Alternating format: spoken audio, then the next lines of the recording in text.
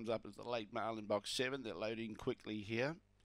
This is race 11 on the program. The G6 Nixon's Function Centre over the 400. Green light on. No more bets, thank you. We're set to go.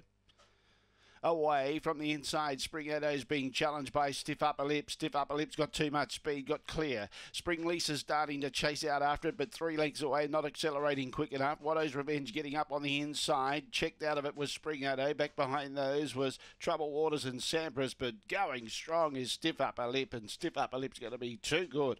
Stiff Upper Lip goes on to win by 6 lengths on the line. Second, Watto's Revenge. Third, Spring Lisa. Fourth, maybe Sampras in front of Trouble Waters, and Spring Edo got tired to finish at the tail end of the field, and the run is around 23.15.